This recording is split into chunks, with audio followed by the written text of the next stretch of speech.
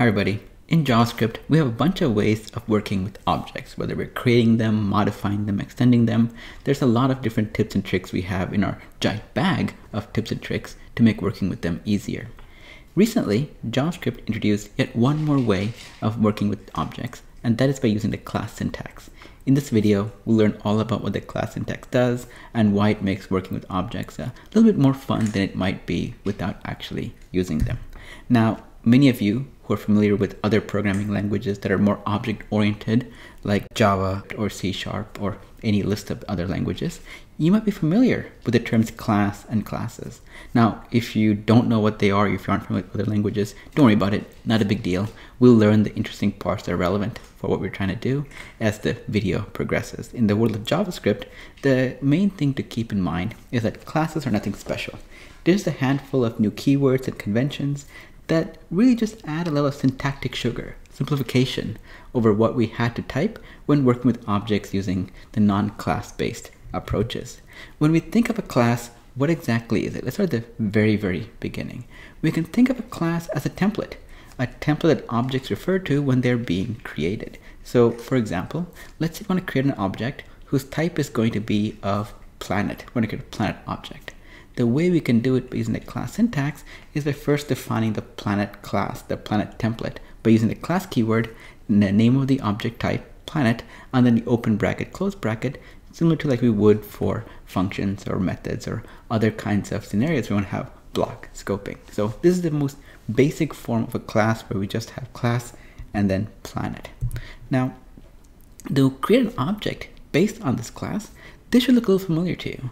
We define the name of the object we want, in which case it's my planet, and then we instantiate it. We create it using whatever history of the object we want to go with, and that is by using the new keyword, and in the case of planet, by using planet, then open parenthesis, close parenthesis, to tell our my planet object that now it's going to be based off of whatever is defined by the planet class.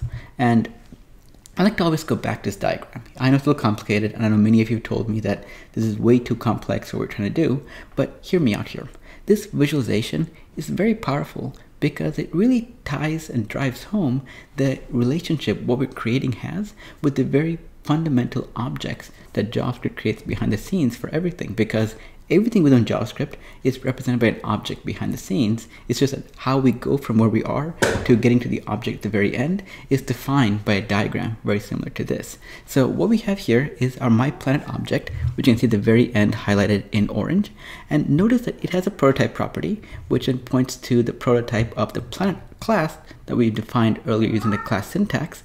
And if no, I abstract away a lot of the lines and details because the focus isn't to go deep into the object prototype inheritance, but you can see it all goes back to objects. So to read exactly what's on the slide here, there are three things that happen when we use a new keyword to create an object based on the planet class. Our new object, as expected, is simply of type planet.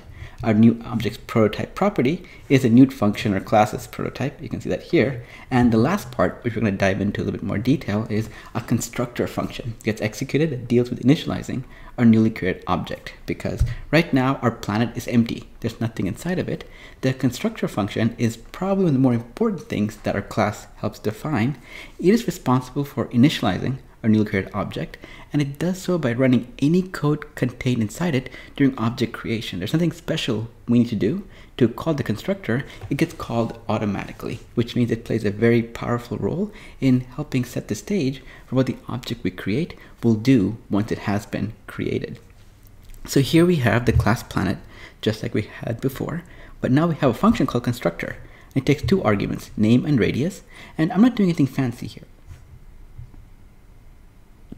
All I'm doing is just setting this.name equals the name argument, and this.radius equals the radius argument, just creating some local variables to store two values that we're going to be passing in as part of creating our planet object. And you can see how we use that by looking at a slightly expanded version of how we create myPlanet.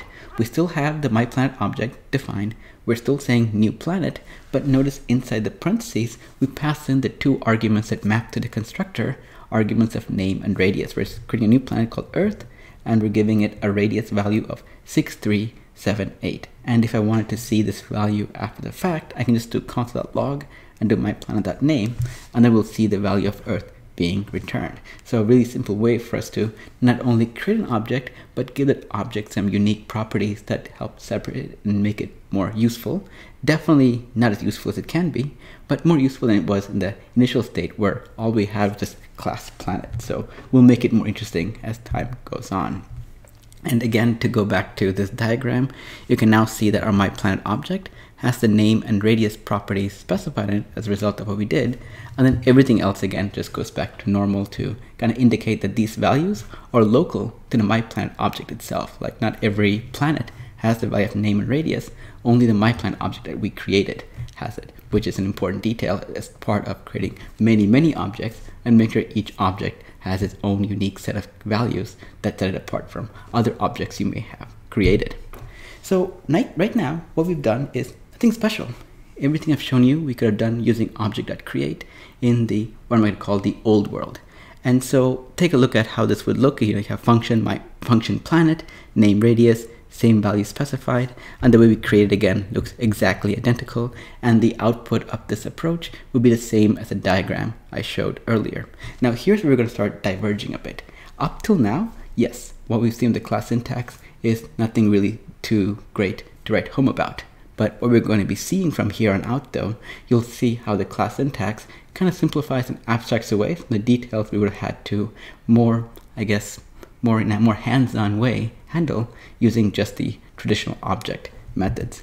So our class objects look like functions. We kind of saw that, but they have some quirks. And one of the big quirks is that what goes into the body of our class is this special constructor function. But the other things that go inside the class are other functional methods, getters, and setters. We have a different video you may have seen already on getters and setters on this channel. I'll link to it in the description later if you want a refresher on what that is. But the important thing is, outside of functions and methods and getters and setters, there's nothing else that can live in our class syntax. No variable declarations, initializations, none of that is allowed. Our class syntax is very particular about what exactly lives inside of it.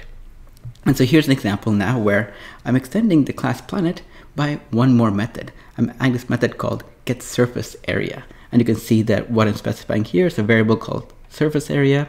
I'm doing some multiplication using the traditional formula for getting surface area of a spherical object, which is 4 pi r square. And notice that the value for radius in this case is using this.radius, which has already been set by our constructor when creating the planet object, and we're returning the value of surface area when this method gets called.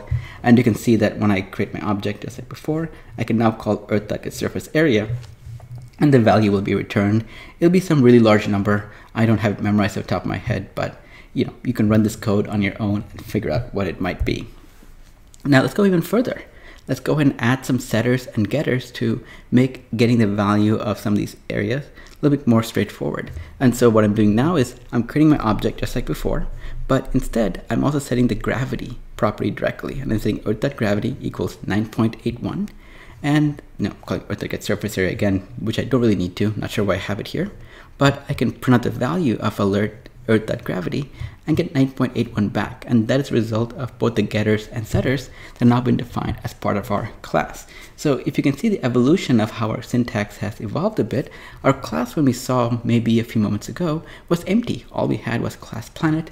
Then we added the constructor, we added some arguments, we added some local variables, and now we have some methods and some getters and setters. We now have essentially the full range of the types of things we can have inside a class defined in this very simple, compact example. And if we look at how this looks, notice that what we have for the earth object in this case is a local variable's name, radius, and underscore gravity, which matches the getter and setter that we have. But the important part is the methods that we added, the getters and setters in the constructor. Notice where they live. They don't live on Earth.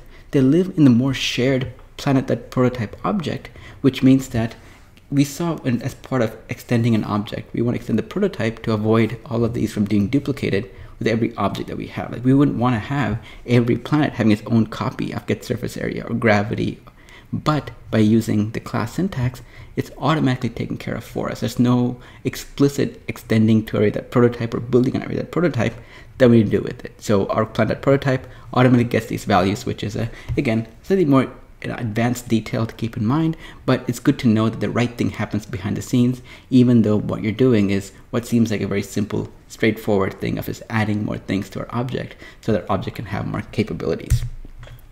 So speaking of extending objects, the next big thing that classes help with, and this is where they really make your life easier, is in how you can take an object and extend it with more capabilities. So imagine, for example, we had planets, which is what we started off with, but let's say I want to create a more specialized version of a planet. Let's say I want to create the potato planet, a planet that is not made up of rocks and molten lava and just stuff like carbon-based things that we have on Earth today, but different type of carbon-based things, in which case we have more potato-centric content. By the way, there's no such thing as a potato planet as far as we know, but just work with me here. This is a simple way of highlighting how we can extend a planet to do interesting things. And the way we're going to extend it is we're going to add some arguments like a potato type, and then we'll have a get potato type method that points to the console, or prints to the console the value of potato type, a very simple way of doing this. Now, there's several ways of doing this. The wrong way, the way you don't want to do it, is in the way I've shown on screen right here. Notice that we have a class called potato planet. So far, so good. There's the potato type argument and little things like that going on here. We modified get potato type and things are going on. But the part that is wrong about this is that if we had a side-by-side comparison of the planet class and what we have here with the potato planet, you'll see a lot of duplicate code. What we're seeing here is I copied and pasted the planet class definitions and all the things inside of it and made some modifications here and there. And typically, you don't want to do copy and pasting. You want to do something that is more, I guess, maintainable, and that is the premise behind the idea of extending an object. So what we really want to do is something like this. We still have our class planet as it was defined earlier. Nothing has changed over there. What we're doing though is extending it. And notice how we have the syntax for extending it defined here. You can see that it is a slightly subtle variation of what the original planet looks like. And I'm going to focus on just this syntax to make it a little easier for you to see on screen. Here we have class potato planet. And instead of just ending the declaration right there, I'm using the extends keyword. And specifying the object that we're extending, in which case it is planet. And notice that our constructor has another definition in it. It's name with, and like I described as part of the requirements for potato planet, we want to define a potato type on it as well. And so our constructor now takes 3 arguments instead of 2. Now here's where the real kicker comes into place. Notice this keyword called super on the name and width. What super name and width does is it says, for whatever the parent of this class is, in which case it's planet, call the constructor on it and pass these arguments into it. Which means that when I'm creating a potato planet, the name and width are created using the planet syntax or planet objects constructor and whatever is supposed to be done behind the scenes. And what's unique to this particular object is potato type, so I have that specified separately. So you always want to call super, which is a way of calling the parent and using the logic you've already created as part of what you're extending from, as opposed to recreating all that again, because again, recreating duplication, not a good thing. And then I have get potato type, which is again unique to potato planet, that does its own special behavior for printing the value of the planet that we are currently creating. And so the one thing of the constructor to keep in mind is that define the constructor is optional. If I did not make any modifications to the constructor, and I'm just going to leave it as whatever potato had it, which is really name and radius, I can just skip using the potato planet, using the constructor altogether. You just have class potato planet, extends planet, have my own method called say hello, and just go on with my life. So remember that if you see examples of code that either you're writing or you've seen on the web where there's no constructor there, they're not wrong. It's not a bad example. It just means that the constructor has already been defined by the parent, is perfectly valid for what you're trying to do in your own more specialized type of object. But here, like I mentioned earlier, we are doing some modification. We're doing something special. We're modifying the constructor to take into account potato type, but we're using super to make sure that we're calling the constructor on the parent for the things that are not going to be changing, like name and width. And so if I were to use this example and see how it all works, you can see that I'm creating a new object called Spudnik. See, funny, right? Instead of Sputnik, it's Spudnik. Yeah, you can unsubscribe if you found that to be absolutely terrible. And I'm creating a new object called new potato planet, name, radius, and in this case, the type of potato, which is a new argument for it. And if I were to type in Spudnik that get potato type, the word russet will be printed on screen. kind of exactly what you would have expected. Now here's where, again, going back to visualization, things go a little bit more hairy, but you can still see, if you follow along like what's going on here, we have an object called Sputnik, and it is based off of Potato Planet, which is what we're creating. But notice the constructor for the Potato Planet goes into Potato Planet, and then from there the prototype to Planet goes in right below it, which kind of helps explain how calling super and how calling our own particular version of the constructor kind of plays in with this overall world. But as always, all roads lead to the object at prototype. So you can see that we have Potato Planet, which then goes into Planet and Planet prototype, and object in a prototype. So that's the overall hierarchy. If it follow the parent-child relationship to get to where your object is ultimately going to go, it always goes through that particular angle. So nothing too fancy there.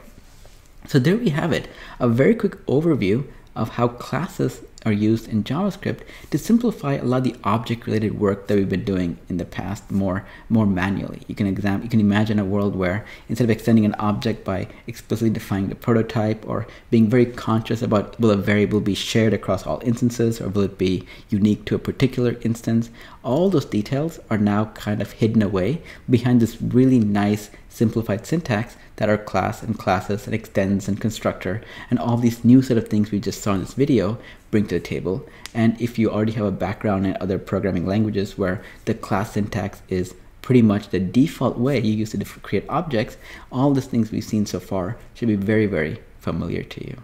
And so with that, we'll continue looking at some other topics in subsequent videos. But for now, if you have any questions, post in the forums at forum.crypt.com. A lot of people there like objects, like JavaScript, like the whole world of what goes on behind the scenes there. So you'll be able to interact with other really smart people and get help very, very quickly. So post in the forums at forum.crypt.com.